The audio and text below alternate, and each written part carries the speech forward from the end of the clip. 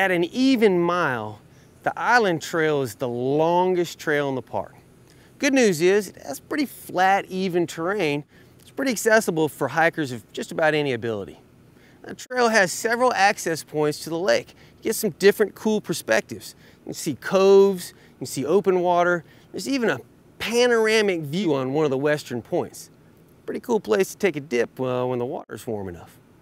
Also, when you're out on the trail, check out some of the trees. There's some pretty cool trees. There's a goblin tree. It's got its mouth open like some kind of fantasy character.